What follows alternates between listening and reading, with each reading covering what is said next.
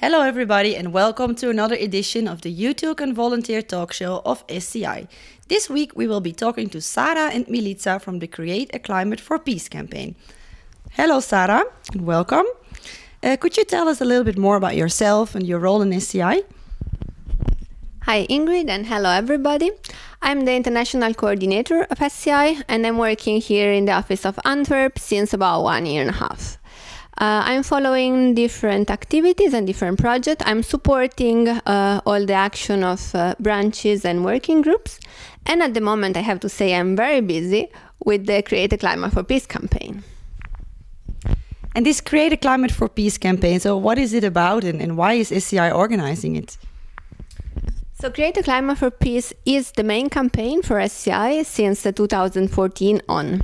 It is a worldwide campaign and it involves activities all over the world, in Europe of course, but also a lot of activity taking place in Asia, in Africa and in Latin America. This campaign was created by two working groups, Gaia initially and No More War Team, and it focused on peace and climate justice. As you all know, SCI was born in 1920 for responding to the challenges to peace provoked by the war, First World War. And then it kept working all along the year to try to, again, work for peace, facing the different challenges which were surrounding and changing with the time.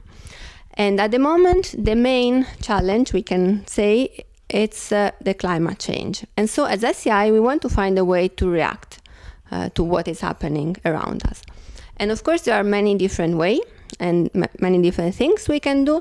The first one is to reduce our negative impact on the planet, adopting a more sustainable lifestyle.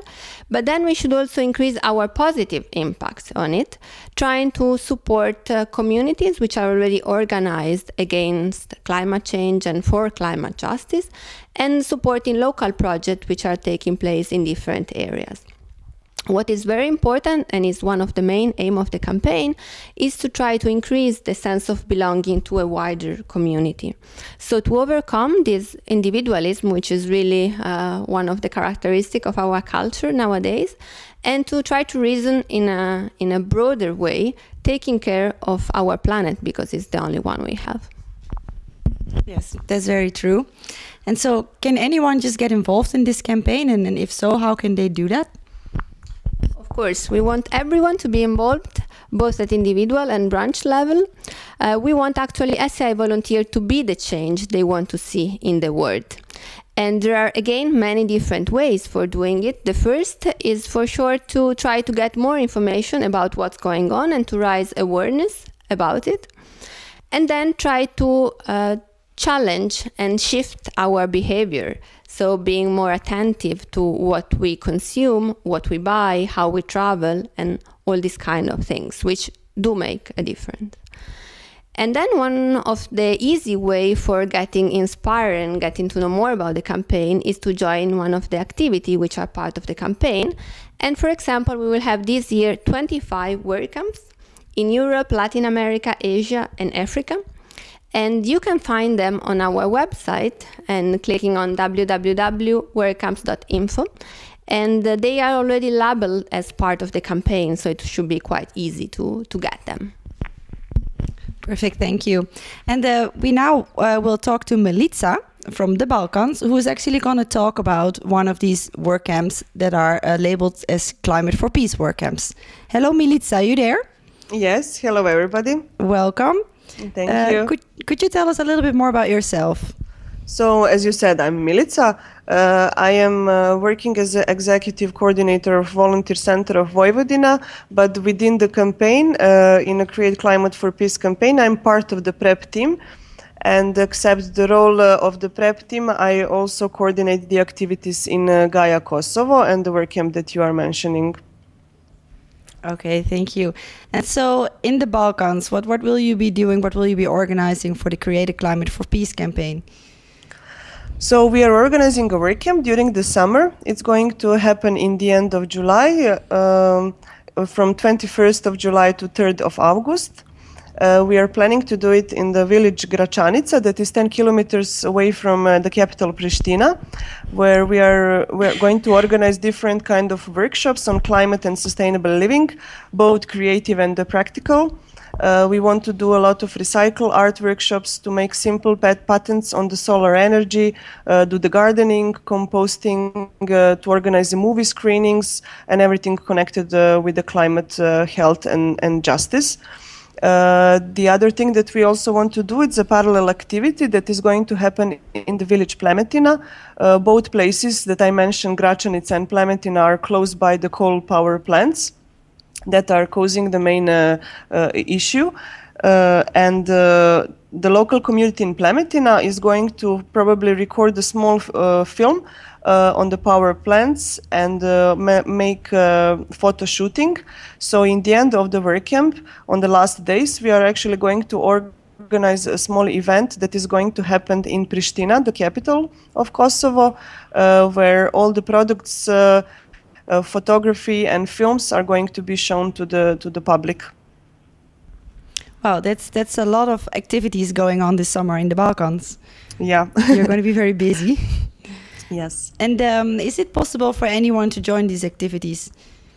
Yes, of course, everybody are welcome, especially the ones who are interested in the topic and to contribute, but also the others that wants to learn more about it and also to experience the Kosovo.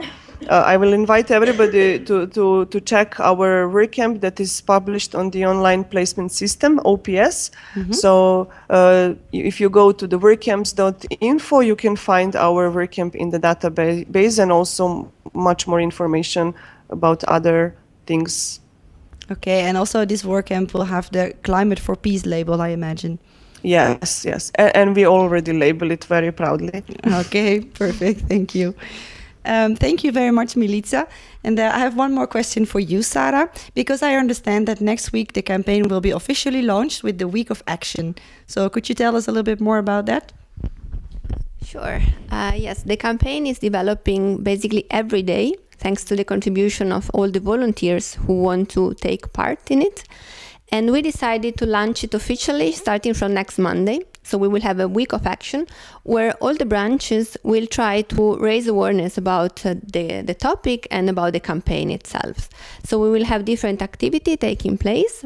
For example, in Serbia, we will have a movie screening and debate, and also BCV crew will be invited to get vegan for 1 week. Then we will have a different activity taking place also in Nigeria, for example, where the volunteers will organize a street action, trying to clean up the garbage from the street and again raising awareness about climate change. While in Sri Lanka, we will have, for example, 2 days of work camp where local volunteers will work on organic farming together with people coming from different religious and ethnical backgrounds, so speaking once again about peace. In Russia, we will start a debate online on social media, and then there are many other things going on. And what is really interesting is that apart from the things that are happening on the week, we will collect all the information, so video report about this week of action on the 14th of April, and you will find everything on our website. So stay tuned. Thank you very much. Yeah, and that website is www.scient.org, where on the 14th of April, as Sara said, you can find everything about the week of action. This is already the end of our talk show. Next week we will be back with live interviews from the ASEAN platform meeting.